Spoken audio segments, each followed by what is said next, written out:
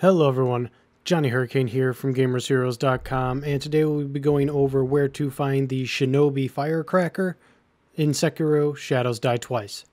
Let's get started. For this one you want to head to the outskirt walls on the gate path over in the Ashina area. This one can be pretty rough because you have to go through a lot of enemies. I recommend fighting most of them. As you can see, I'm pretty dinged up already, but the enemies are dead, so... if you haven't killed the general, you should. He has a gourd seed, so kill him. Jump up here, and you're actually going to take the path down to the left.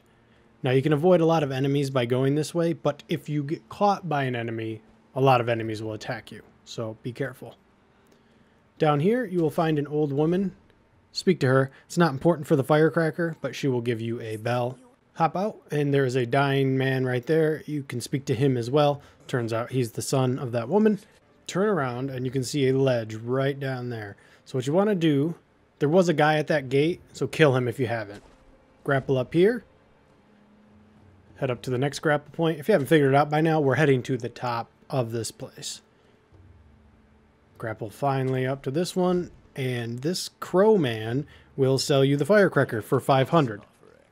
He also sells healing items and various other things. Just make sure that you save up for the firecracker first. Alright, that will do it for me. If you liked what you saw and got what you needed, you know how it goes. Like, comment, subscribe. See you guys in the next video. Later, Gators.